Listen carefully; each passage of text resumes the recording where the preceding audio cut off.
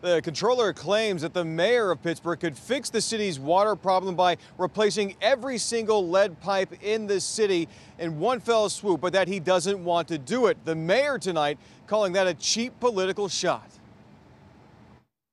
The buck must stop with the mayor. Allegheny County Controller Chelsa Wagner claims Mayor Bill Peduto has the power to demand that PWSA replace all lead pipes throughout the city. He must stop the partial line replacements that are making the problem far worse for an undisclosed number of Pittsburgh homes. PWSA estimates 1 out of 4 homes in the city have lead pipes and it hopes to replace about 1,500 of them by August.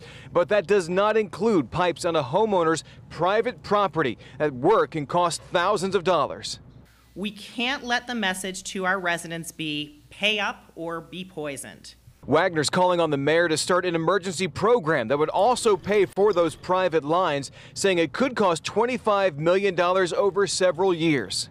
That's very little when you look at that kind of number with respect to a government budget.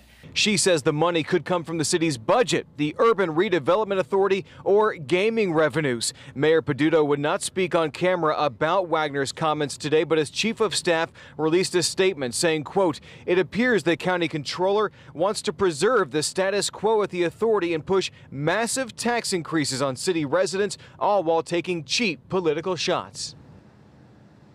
And on Friday, the mayor's blue ribbon panel will be meeting here at the city county building. That panel to look at teams that could oversee a restructuring of the PWSA.